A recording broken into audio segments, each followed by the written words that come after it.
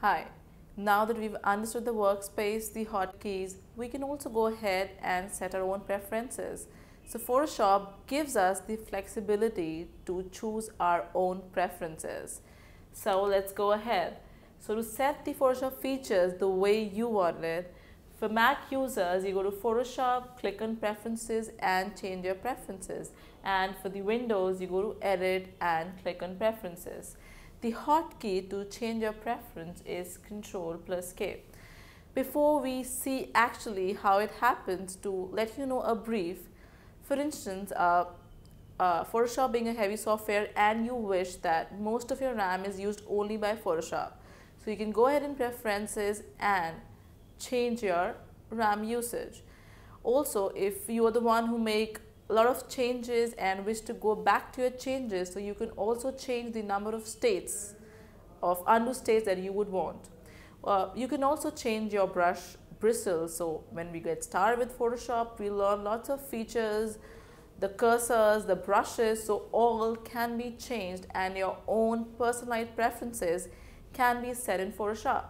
So let's move ahead and see how to set preferences in Photoshop. When we are working in Photoshop, there are some preferences which you may like. If you are used to Photoshop or some preferences, you can make Photoshop work according to your own preferences. Shortcut is Control K or Command A, or you go to Edit and click on this Preferences. And you click here, you have the preferences. So basically you can change these preferences. You can tell them you want to resize image during that place, you want to show these messages to show, or you don't want, you manage yourself. You want to show recent files, workspace when opening a file. You can skip transform when placing.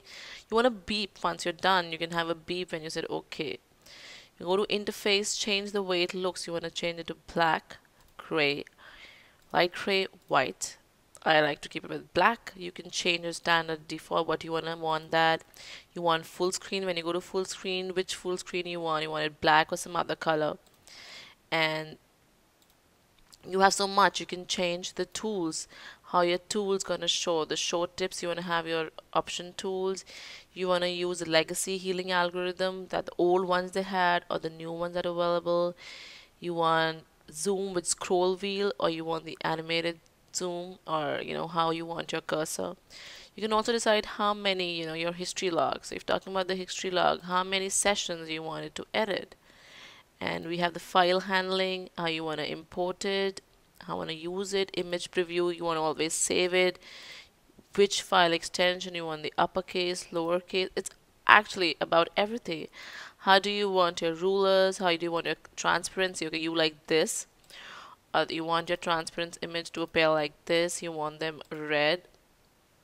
You want them blue. What one you want. And also you can manage your cursor. So which way cursor? You want the standard, or there's some you want for your brush. You want a normal brush tip. You want a full size brush tip. You want a precise, standard, what all, or you want a crosshair. So I go for a normal brush tip. That's what I like. And you can also change the performance.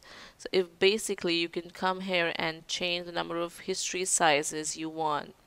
So if you want that, you can go back a lot back. I would not say just keep it to 50, 60. That's okay, more than enough. You can go back. So you want to just remove that. You cannot go back then. So the undo states you can decide from here. You can also let how much you want Photoshop to use your image. You can change here. So this is what super cool, how to change your own preferences the way you like it. And you have, I think everything can get changed according to the way you like it. And I'm just going to cancel because I'm happy with my old preferences. That's it for now. Stay tuned.